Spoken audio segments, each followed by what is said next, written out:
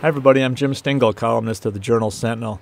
You know, for half a century here we've boasted that we've had the largest four-sided clock in the world, and that's, as you know, the one at the Allen Bradley clock tower. Well, now I'm sorry to say we've lost that title. There's a new clock tower. It just went up in Mecca in Saudi Arabia, and our clock is 40 feet in diameter. Their clocks are 151 feet in diameter. It is still today the world's largest four-face clock, although we do know that in Mecca they are working on a clock that could be bigger than it. It is sort of a loss, isn't it? We'll have the world's largest four-sided clock still in America, and we're proud of that. What do you know about that big four-sided clock there? It's been here a long time.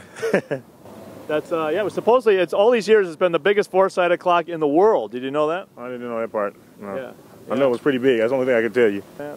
Well, at one time, I thought it was the biggest clock, other than Big Ben. I don't know anything about the clock. All I know is when I look up going to the bus, that clock is there and it gives me the right time. Well, now it's been passed up. They built one in Saudi Arabia that's like 4 times as big. So now we've been demoted. Yeah. So we're number 2 still. At least. Yeah, that's right.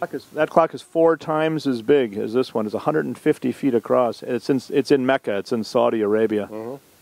What do you think of that? Well, not much. They got all their money, so they can afford to make it. Hey, that's fine with me as long as it keeps the right time all the time. I'm okay with it. So we're going to lose Allen Bradley clock as the biggest in the world. That's right. Yeah, what do you think about that? No, it's okay. That's a good challenge. Maybe we'll build a bigger one next time. I'm thinking maybe what we need to do now is just to stay ahead of the Saudis is maybe just build a bigger one up there. I don't see why we shouldn't build a bigger one. We're supposed to be the U.S. We're supposed to have the best of everything. You lose something all the time. Somebody's always going to build something bigger, try it a little better. Yeah. I mean, all records are made to be broken. So there's no way you can keep the record. Yeah. Who knows? Maybe we'll build another one. Oh, we're proud of the one as it is right now, and people will still be able to be proud of this clock for lots of years. So.